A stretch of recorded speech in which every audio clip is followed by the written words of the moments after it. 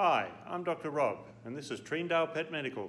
Today we're talking about types of corneal ulcers in dogs. The cornea is like the windshield to the dog's eye.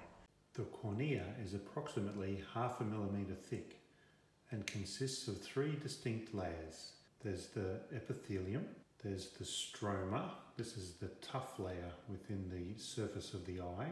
The stroma consists of collagen, which makes it the strong layer of the eye. And then on the inside of the cornea, there's a very thin layer called Descemetocele membrane.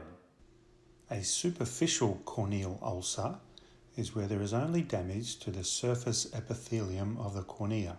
Superficial ulcers can be caused by rubbing with the paw, abrasive material like sand getting in the eye, foreign bodies such as grass seeds, and sometimes from actual eyelashes or hairs from the dog's face that rub the eye.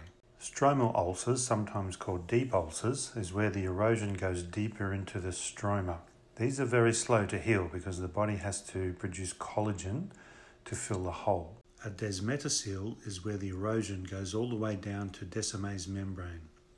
Descemetocele membrane is a very thin layer and rupture of the eye is imminent. It appears as a clear, almost a small glass window into the eye. A melting ulcer is where bacteria such as Staphylococcus or Pseudomonas get into the ulcer and start producing collagenases that literally digest and melt the stromal layer. This is an ocular emergency. If you need help with your dog's eyes, Dr. Rob can help. Because your best friend is our world.